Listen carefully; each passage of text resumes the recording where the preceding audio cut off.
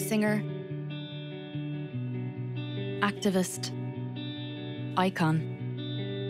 Sinead O'Connor is one of the most well-known singers of the 80s, well-loved for her authenticity and extraordinary connection with her audience. Known for her iconic shaved head, Sinead O'Connor started her music career when she was discovered by a local drummer in Ireland. When I was younger, I had a different platform from which I wrote songs. I had stuff to get off my chest, like whatever, I suppose once I got that all off my chest, I was able to become the songwriter I would have been otherwise,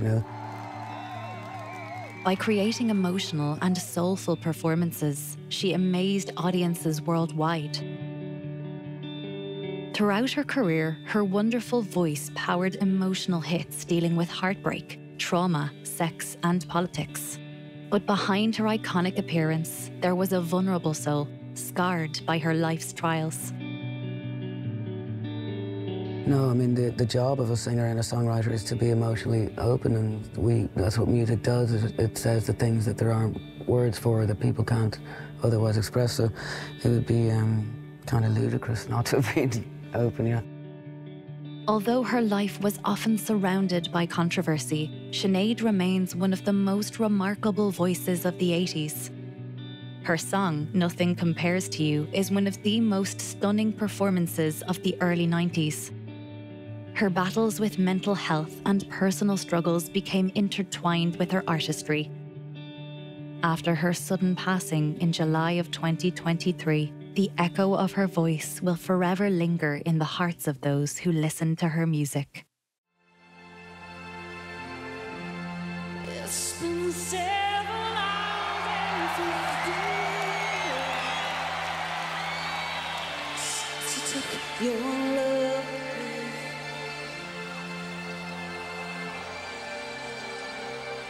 I'm gone every night and sleep all day. To take your love.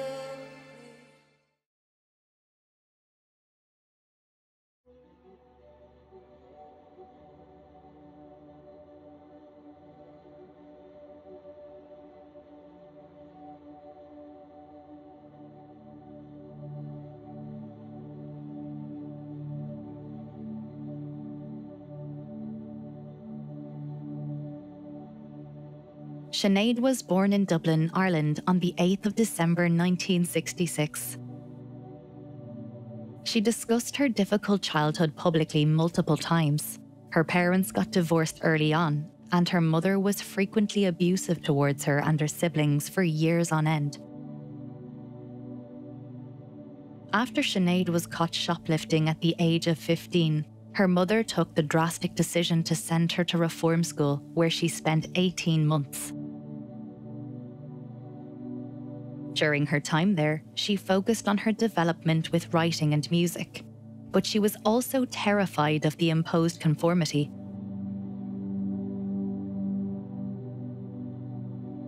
Sinead said that she had never experienced such terror and agony. When she turned 18, her mother died in a car crash.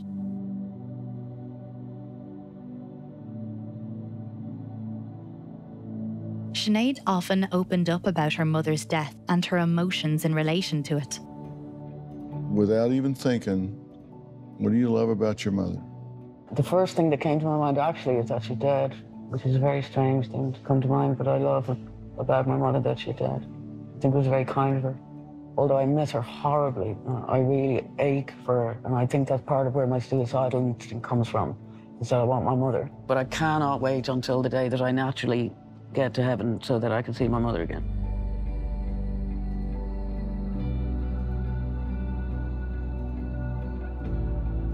Her music career began when she was discovered by the drummer of the popular Irish band Intertwined and co-wrote their hit song Take My Hand.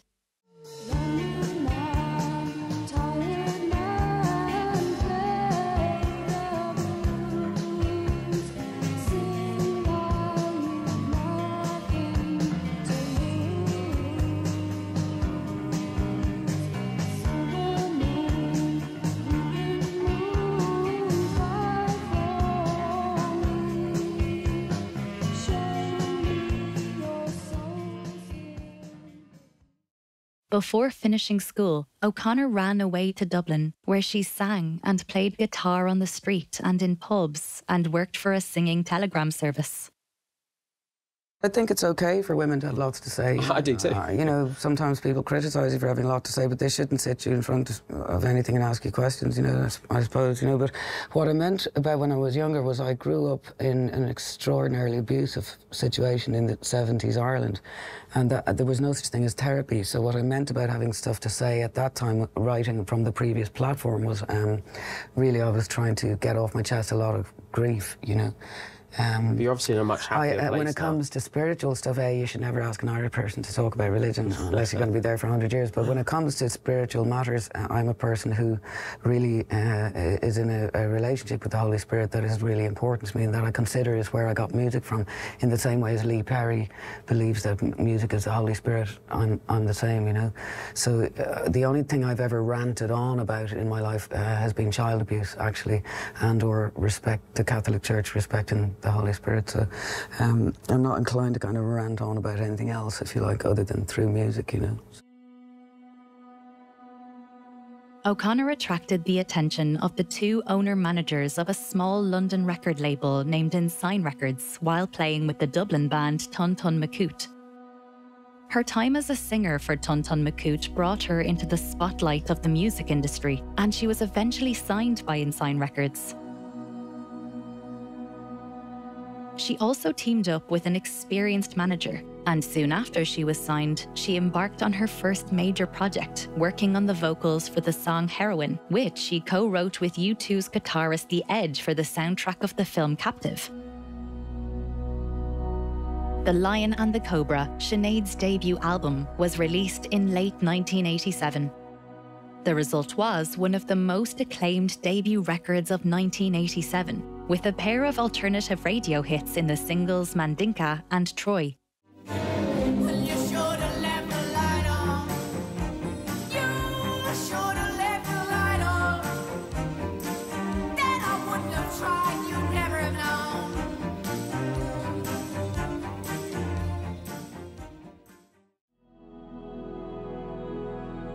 Almost from the outset of her career, however, O'Connor was a controversial media figure. In interviews following the LP's release, she defended the actions of the IRA, resulting in widespread criticism from many corners, and even burned bridges by attacking longtime supporters of U2. Nonetheless, she remained a cult figure prior to the release of 1990's chart-topping I Do Not Want What I Haven't Got, a harrowing masterpiece sparked by the recent divorce from drummer John Reynolds. The complexity of O'Connor's songs was praised by critics, who also acknowledged the song's unmistakably non-commercial nature. They also praised her passionate and strong voice. The album eventually sold more than 500,000 copies and was certified platinum despite not having any significant hit singles. The album rocketed to the top of the Billboard charts and earned O'Connor 4 Grammy Award nominations, including Best Album, Best Song, Best Female Vocalist, and Best Alternative Album.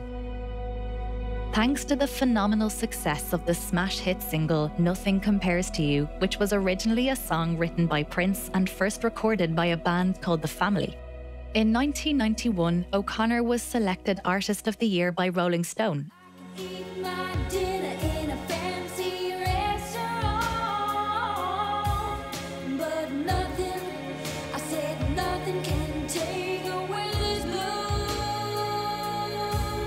'cause nothing compares to you.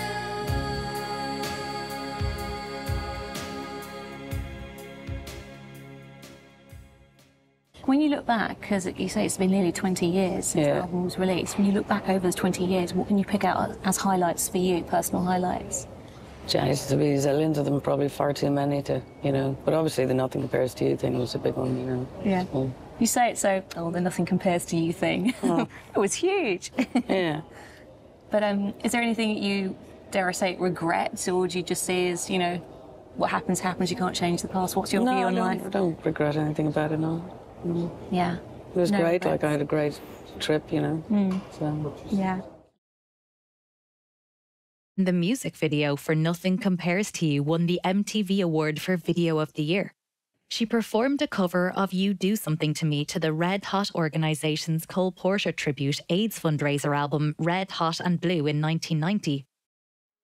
I get the album as well. It seems like it's a very personal album to you in particular. Yeah. I mean, talk me through that. It seems like a very emotional, from, you know, stories that are very, very close to you, and driven by your own circumstances and what's happened to you in your life. Would you say that's true? Yeah, it was a very personal record, yeah, which I suppose all records are, really. I suppose that's what all songs are, pretty personal, really, when you think about it. But Yeah. If you had to pick a track on the album that was your favourite, if you could, what would it be? Give me a look at the... Do you want to look? I'll try and remember what songs Your are own on there. album, here we go. I know, see, it's been a long time. There you go. Let me see... It'd probably be Nothing Compares. Really? Yeah, I mean, I like a lot of the other songs as well, but if you said pick one, I'd pick that, yeah. Okay, but why would you say that was the track that appeals to you? Consider it was written by someone else. Yeah, But I mean, I just feel the song very strongly, do you know what I mean? I identify with it, which I'm sure loads of people do you know what I mean?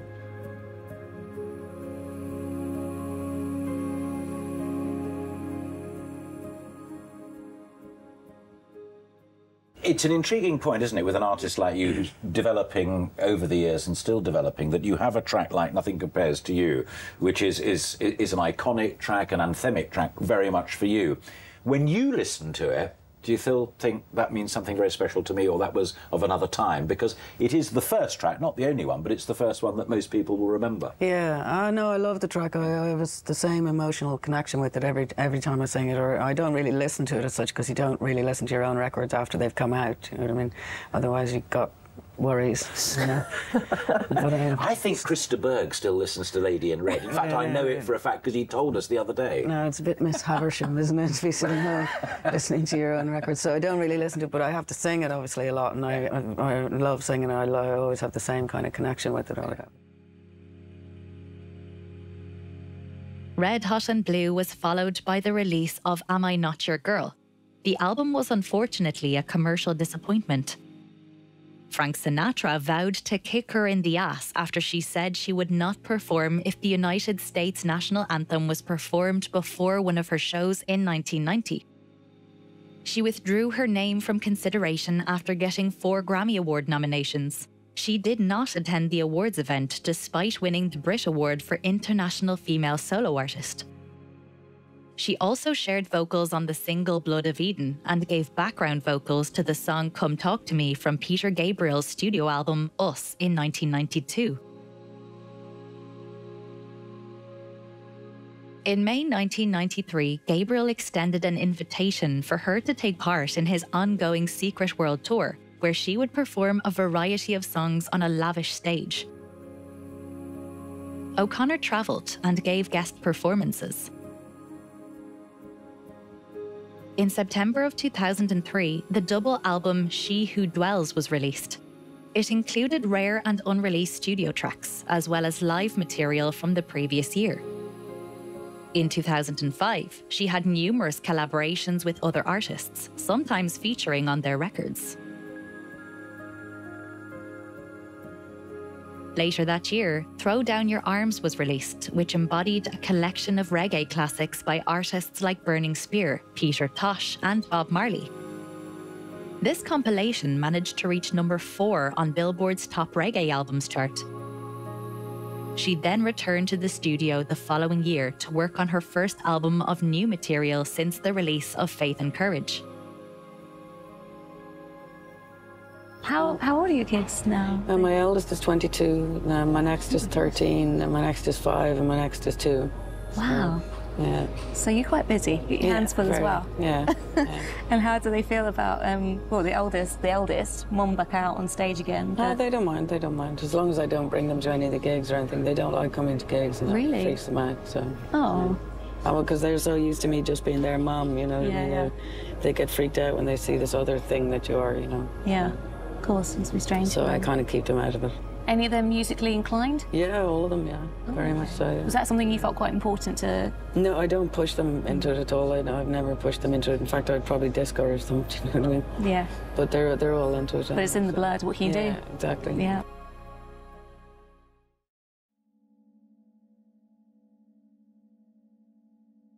Aside from the release of her 1997 single, Gospel Oak, O'Connor's recording career fluctuated in the late 1990s, eclipsed by the turmoil going on in her private life. In 1995, an extended custody battle began between O'Connor and her ex-lover, Irish journalist John Waters, over their newborn daughter, Roisin. Deeply hurt by Waters' bitter accusations that she was not fit to be a mother, O'Connor attempted suicide in March 1999.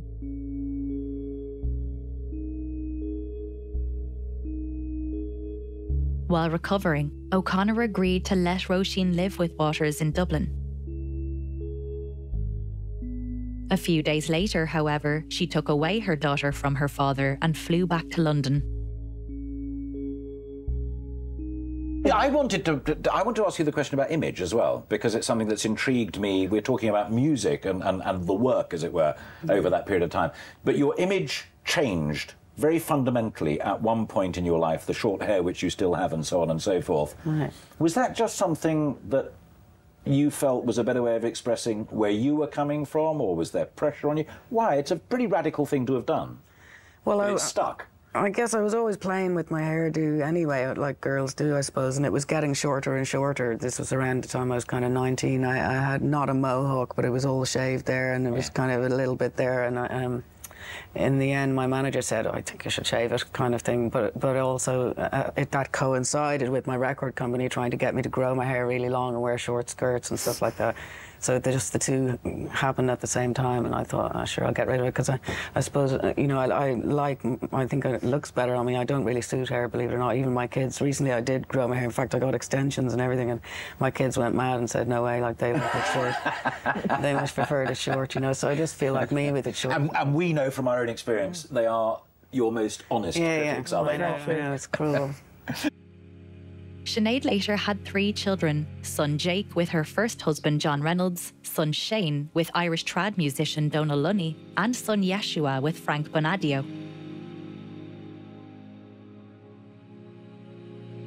In 2010, Sinead got married once again, this time to her friend and collaborator Steve Cooney, but their relationship didn't last. They broke up the following spring. Sinead then married a 4th time. She and Barry Herridge tied the knot in Las Vegas in December of 2011, but 18 days after she announced that the marriage was over.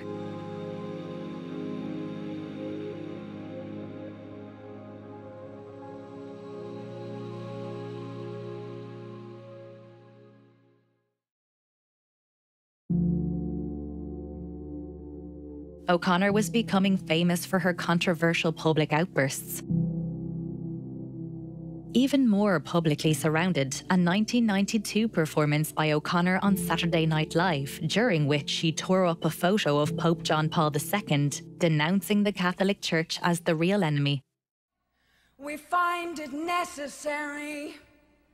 We know we will win.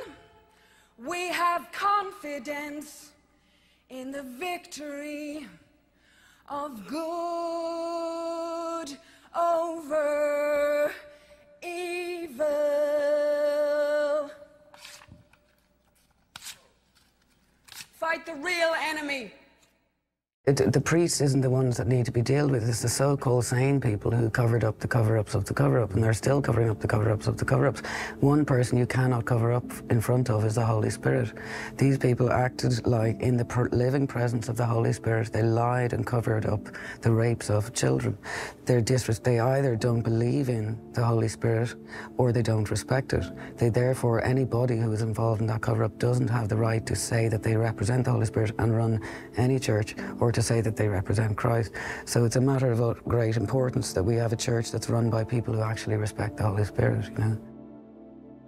Despite her contempt for the clerical hierarchy and to bring attention towards allegations of child abuse within the institution, O'Connor maintained she was a Catholic and devoutly spiritual.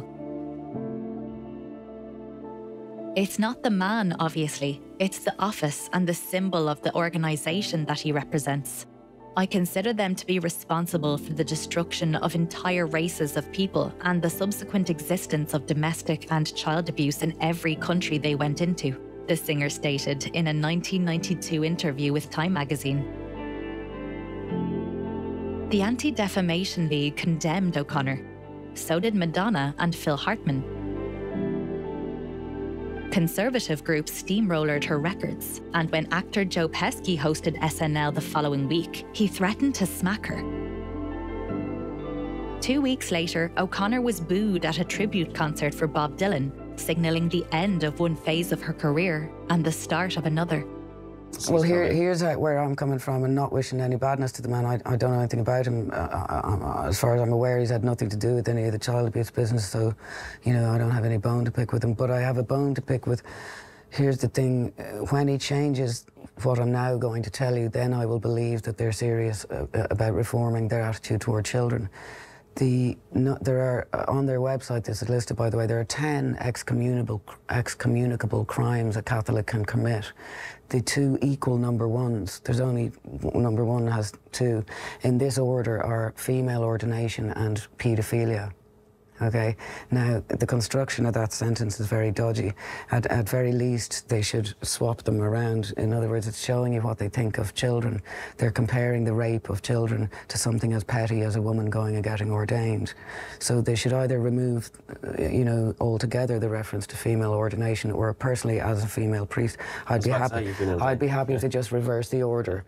It looks really bad, and I don't know if it's that he hasn't seen this or what, but to be fair, I'll give him the benefit of the doubt. But to have that as your number 1 in this day and age, after all the reports, and even the paedophilia not come first, it looks like they still don't care about children, and that's worrying to me. I will believe that the day that that sentence is switched around and it says that the most grievous crime a Catholic can commit is paedophilia and then female ordination, that's fine, I don't agree with that, but to have it as your number 1, that female ordination and then paedophilia, to compare the two, it's clever, and the church are great at this kind of semantics and messing with your head, because the women get all up in arms and go, why can't we be ordained? But actually, no, that sentence is about what we think of children, you know?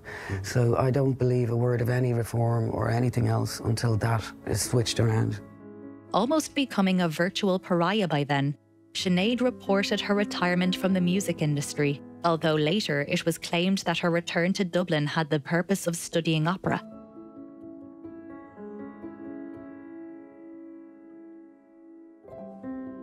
She was away from the public scene for the next few years, taking part in a theatrical production of Hamlet, and later on, touring with Peter Gabriel.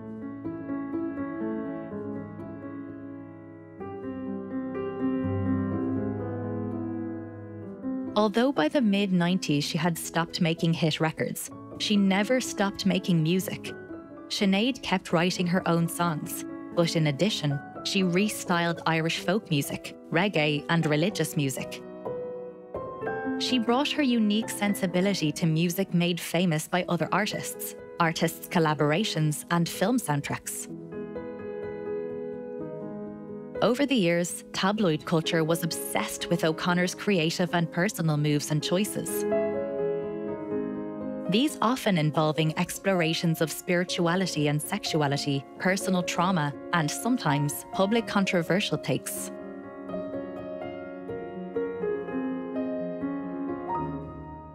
I don't really actually feel like I'm a feminist. It's not that I'm not either, and not that I have any problem with feminism or whatever. I just have a problem with isms and ists, really, of any labels. Kind. Yeah, of any kind. So no, it's not a feminist album at all. And if anything, you know, hardcore feminists might say perhaps the opposite, because it's a romantic album. It's all love songs, and it's all, you know, there are 4 female characters on the record, apart from myself, obviously, and they're all very romantically engaged. They're all love songs, and, you know, one of them's quite obsessed with this one particular guy that she's singing to the whole time. So it's not really terribly feminist at the end of the day.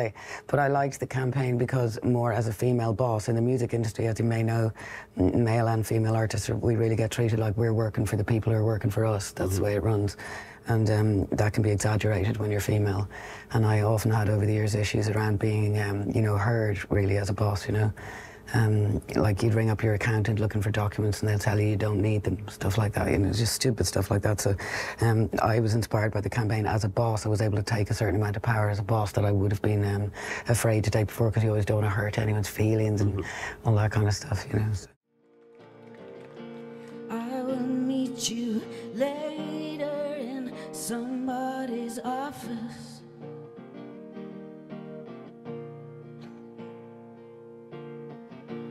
I'll talk, but you won't listen to me.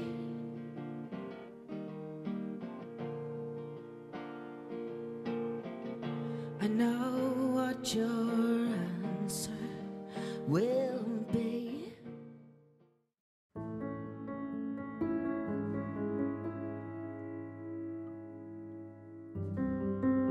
In 2014, Sinead released another great album, I'm Not Bossy, I'm the Boss.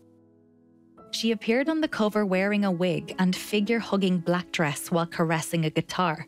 It's cathartic insofar as I would call myself a Stanislavski method singer / songwriter. That's what we do, or that's what I do. And you're in a different character every 3 minutes, and it's cathartic from one. It isn't in one sense because it's not your experience that you're expressing. It's not anything you particularly need to express.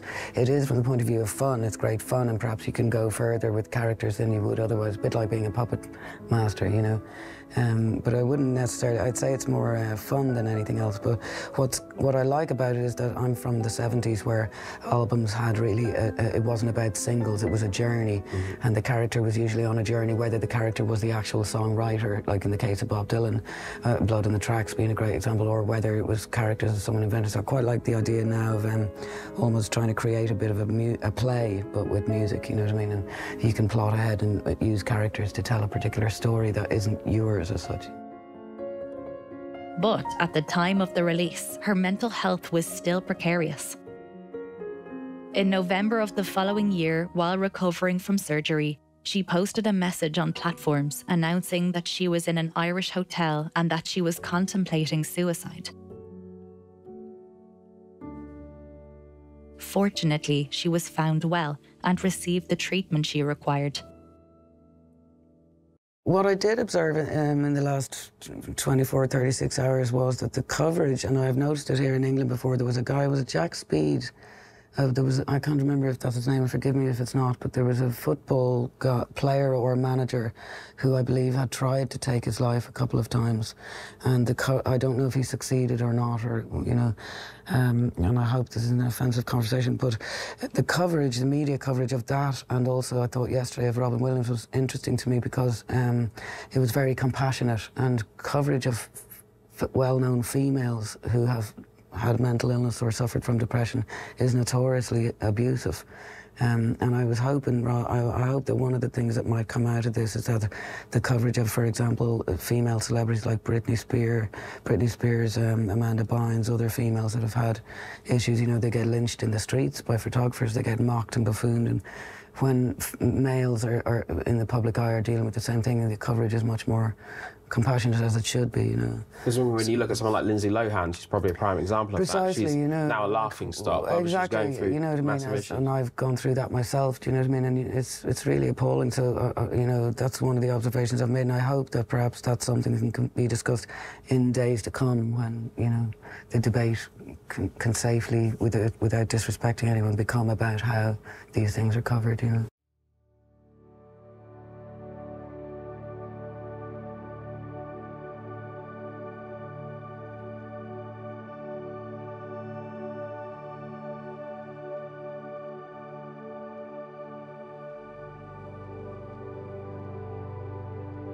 In 2018, she took the decision to convert to Islam and changed her name to Shahada Sadakat, but she kept Sinead O'Connor as her artist name when she was performing. In Islam, you don't call it conversion, you call it reversion. The idea is that you were born Muslim in the first place. That if, you know, any person with any logic would realize they were Muslim all along. So that's actually what happened to me. I've been a theologian all my life, studying theology, but I never thought that I would join any particular religion. But because I grew up in a theocracy, I was very interested in theology. So I studied all the different religions, and I actually left Islam till last because I had such a huge amount of prejudice about it, actually, you know.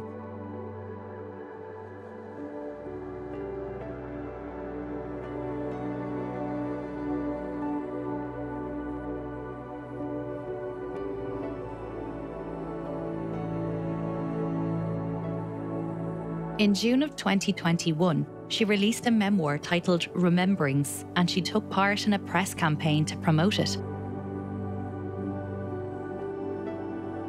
Unfortunately, some of the interviews she took part in left her anxious, the singer declaring that she felt badly triggered by an interview on BBC Radio 4 when talking about her mental health struggles and the media's coverage of the situation.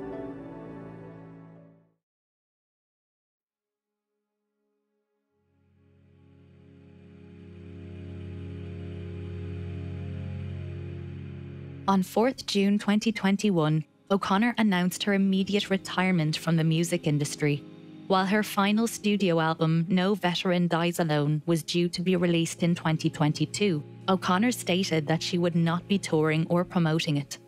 Posting the news on Twitter, "This is to announce my retirement from touring and from working in the record business. I've gotten older and I'm tired, so it's time for me to hang up my nipple tassels, having truly given my all. NVDA in 2022 will be my last release, and then there'll be no more touring or promo." A few days later, she argued against this statement and announced it was an impulsive reaction to an insensitive interview, and she was still going ahead with her already scheduled tour of 2022. Another shock came for Sinead in January of 2022, when her 17-year-old son, Shane, who was under suicide watch, escaped the institution and took his own life. After this incredibly painful loss, she posted a series of concerning tweets, hinting that she was also contemplating suicide and announcing she had been admitted into a hospital.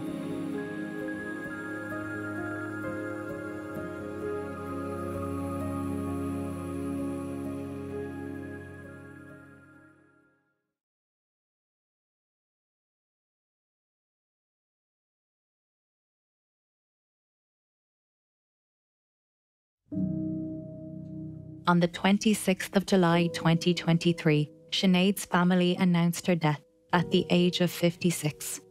They declared their devastation and requested privacy from the public.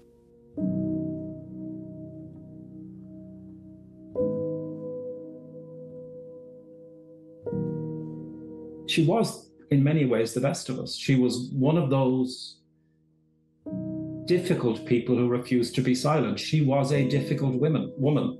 And by God, we need difficult women. We need difficult people to speak out. And she did so in quite extraordinary ways.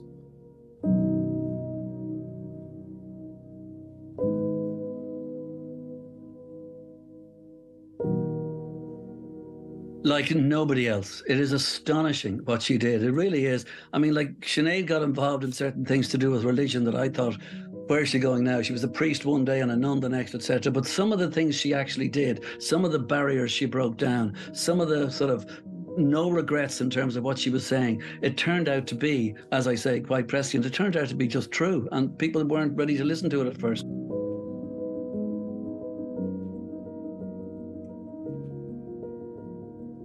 I mean, Sinead was just completely and absolutely one of a kind. She was absolutely amazing, really talented. You mentioned 10 albums. Some of the albums in the middle were slightly dodgy, I thought, but the first few, and particularly the last two, absolutely brilliant. She went back to some great pop music with the last few, and she also has an album ready to go as well with the Belfast musician David Holmes. But also, in between times, I mean, Sinead was just her own person. She would never have anything like regret or anything like that. It was always to do with her own ambition and success, and there was a depravity there. If you read her autobiography, it's quite frightening, some of it, but there's redemption through the whole thing. She doesn't need anybody to tell her anything.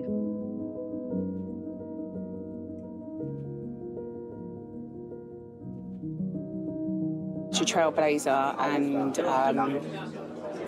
one of a kind. When I was a child and I heard Nothing Compares to You, it stuck with me. Iconic woman in music, actually. Someone really to look up to and be inspired by.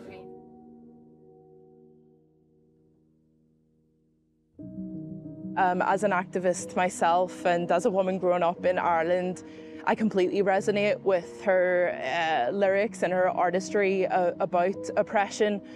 And also, I'm inspired by her legacy of activism. quite a surreal situation when Sinead O'Connor just walked into the pub at an open mic night. What happened next? This lady arrived carrying a huge big white guitar and 2 other ladies with her. And she was coming in anyway. And the next thing anyway, she walked in, she says, where's the open mic on? We're just doing it down in there. So she sat into the chair with the big white guitar. I didn't recognise her. And the next thing, when I heard the voice, then I knew who it was. I went to the doctor and guess what he told me, guess what he told me. For generations, Sinead O'Connor has held the hands of millions through breakups, first dances and funerals.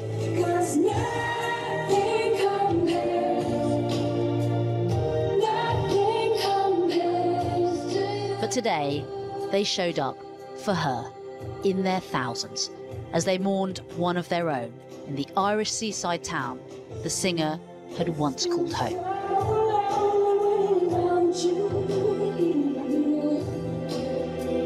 It was here, her family say, that O'Connor spent some of her happiest years, living on the seafront in Bray, where we meet an old friend of hers, frontman of the band Hot House Flowers. She stunned me when I first did some work with her. This beautiful presence, like she was the centre of the space she occupied. And she had grace and carriage. You know, she carried herself very gracefully. And she was fearsome, like you could feel the volcanic energy. Just to say thanks to Sinead for blazing the trail. Yeah. You know, she illuminated the path for us all from we were young right up until now, you know, and we're just grateful. What kind of, what did she do differently that other people didn't? She spoke honestly and bravely in a time when it wasn't that common. I mean, it's just a place that's symbolic of getting together, because I don't think, I mean, sure, this was her home, but Sinead was, you know, ethereal almost, but she was international, but she was certainly owned by a lot of people. We felt a certain level of ownership of her. So I think it's wonderful. Bray's beautiful. And I'm just thinking of, she must have had a lovely aspect each morning, and I hope it helped her. What do you think is Sinead O'Connor's legacy in Ireland? It's this song. And so many others, like Queen of Denmark, but yeah, it's this song, you know. Thanks. I'm here because we were fans, massive fans of Sinead, and she'll be missed. She was an Irish legend, and I'm, as an Irish Muslim, I felt that I should be here on behalf of my community to pay my respects to the Irish legend she was. I just think that she was like massively outspoken, and she spoke for minorities that didn't have a voice, and that's very admirable and very brave, you know, so yeah, thank you.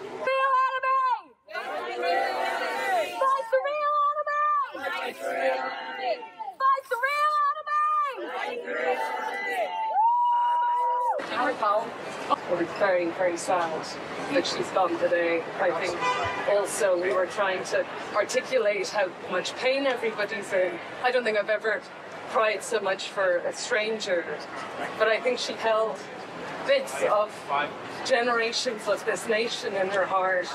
She was saying things before we could say them. She held our pain about the institutionalised sexual abuse, the threat of being sent to letterfrack or to a Magdalen laundry if you misbehaved. And she held that along with the courage that we weren't able to fully live. And so when she died yesterday, it felt like that part of us went with her. At least I think that's what I'm feeling, something that feels like a disproportionate grief for someone I didn't know personally. But what I hope it does is light an absolute fucking fire underneath all of us to change what's happening with mental health and children and the family law courts. There's a bill going through government at the moment to restructure how childcare and child mental health care is dealt with in Ireland. And the way it is now is not right. And this is an opportunity for everyone to do as Sinead would and tell them to get their fucking ass together. Yeah. She was just incredible, and I think the love, like I just come up and down with love in my heart, because she gets so much love, and that's what I'm following through. And talk to the girls, like the girls need the love. Like shouldn't have to fight for so long for these basic rights, and so like people are doing bad things. Listen to Sinead there. So thanks everyone. And Maureen, as someone who suffered such extreme abuse just like Sinead did, what did it mean for you that she was so vocal and so open? Because it gave us all courage, it gave us all strength. She gave strength to so many women. And the only thing I feel so sad about was the way she was treated in Ireland. I think that people should have supported her more. We should have looked after her a little bit better. I know she used to come in and see Christine Buckley quite a lot. And, you know, they're supporting her now as she's dead, but what support did she get when she was living? That's the sad side of it. So my hope for her is that she's gone into the light, and I hope she's in a better place, because she deserves it. She made Ireland a different place. She spoke out when nobody else would do. Sinead is survived by her 3 children. After her untimely death, Sinead O'Connor leaves an undoubted, fearless musical legacy. With haunting melodies and powerful lyrics, she showed her soul through her music, touching the hearts of those who listened. She fearlessly confronted social issues, using her platforms to advocate for the causes she believed in, despite her personal struggles. She never failed to show authenticity and inspiring commitment. Her memory lives on through her music, which will be listened to by generations to follow.